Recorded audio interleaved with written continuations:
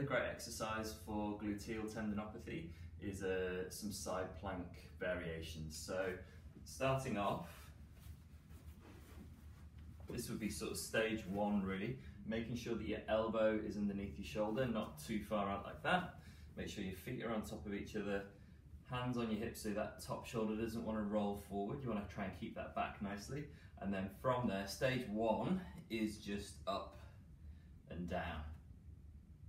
Up and down, okay? If you're managing that no problem at all, then stage two would just be the side plank hold, and you can hold that for up to sort of 60 seconds or so. Once you're achieving that, you can then progress on to the final version, which is where you're going up into that side plank, but then you're also lifting that top leg up and down.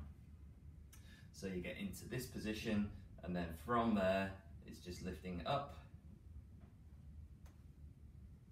like that. And you do start off with 5 repetitions on each side, progress that to 8 to 10 repetitions, but a really great exercise for that glute med, glute min.